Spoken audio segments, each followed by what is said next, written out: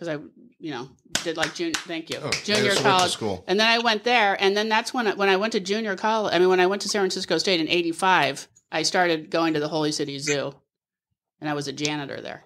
No way. Yeah. You were the janitor at the zoo? Yeah, I never even knew that. Yeah, after my classes, I would go because I wanted to just hang out there. I just loved comedy so much. So then I would go upstairs to that little room that was up there, the little office, and I'd go through the Rolodex, thinking, "Oh, I can use these numbers someday." As connections. Here's Perry Kurtz. It was like Eddie Murphy's manager. I bet you didn't like. Hey, Karen, I bet you didn't like when Jimmy Gunn showed up to do a set, huh? He was staying late that night. Yeah. Did he go? Did he Myra the Moron with the. Oh yeah.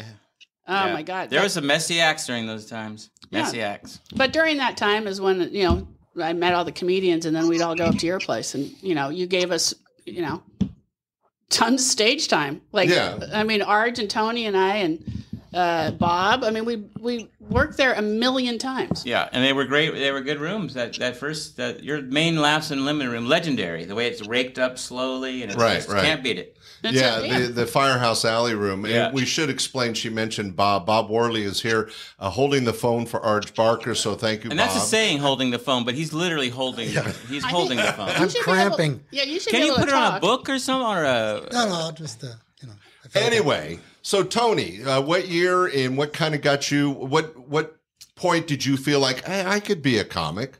I was at a KFJC, it was a college radio station, and Kevin Kataoka also worked there. He was, and his friend Don Perazzo.